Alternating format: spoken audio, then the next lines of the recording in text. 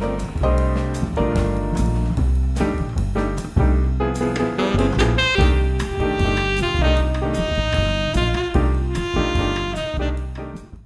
Katherine Kelly. I'm the Executive Director and co-founder of Cultivate Kansas City. Here in, we're on the Kansas side, but we work metro-wide, so both in Kansas and on the Missouri side.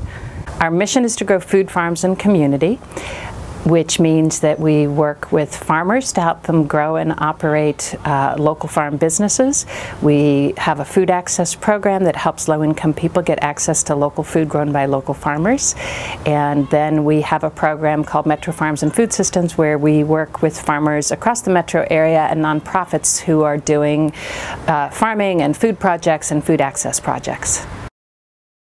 For this Nopales research project that we did, I had been working with a guy named Gerardo Martinez, who worked for an organization called Maddie Rhodes Center. And Maddie Rhodes works with primarily Latino populations, a lot of new immigrants, as well as more established Latino communities.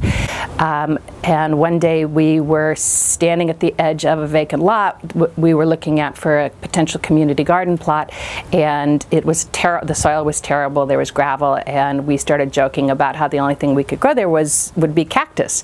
And he's like, well, you know we eat cactus, right? And I'm like, yeah, I knew that. And he's like, why don't we do that? And so we wrote a proposal and got it funded and spent the next 3 years kind of researching how do you grow how do you grow cactus for food consumption, for eating of the pads, and then for juicing of the what they call tuna, the little seed bulb that grows at the end of the cactus. We grew it out in the field, we grew it in a high tunnel, we grew it in a greenhouse in pots, so we did it in different settings. What we learned is that it's very sensitive to excess moisture, so inside the high tunnel in particular we had issues with the cactus basically rotting because there was just too much moisture. They were mulched in with straw. We learned that it dies back in the winter and it takes some time to regrow, so we were sort of constantly in this process of it would grow out, we'd think, okay, we've got a good number of pads, then it would die and it would start growing again. And so the challenge for this region, for cactus as well as for pretty much every other crop, is that we get, you know, the joke always is the worst of the north, the worst of the south, the worst of the east, and the worst of the west. And that means we have super high temperatures in the summer that the cactus loved, but then we've got cold temperatures in the winter that the cactus hates.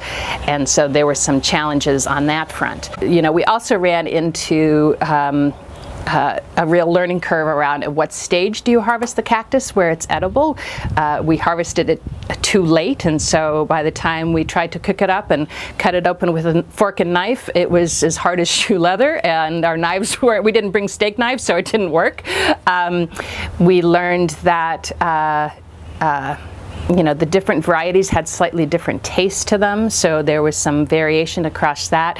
When we cooked them up, Gerardo had brought in and cooked some cactus that he bought at a local Mexican grocery store, and we learned that that was a much better texture, better taste than what we grew. And so I think that ultimately the learning was at least as long as our winters go so consistently below freezing and we have these abrupt changes in temperature, it's probably not a good commercial crop for this area. We also learned that if somebody was going to grow it commercially, they need to look at different varieties than what we had. We had what was a really interesting idea from reaching out to new markets, developing new products that are well suited for climate change and rising temperatures in this area, that would be well suited for the soil conditions. You know, cactus likes drier, lower organic matter soil.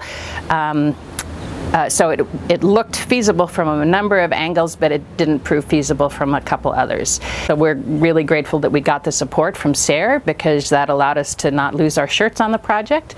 And it provided some structure to work within that put it into a format that where we could more consciously share with other farmers what worked and what didn't work.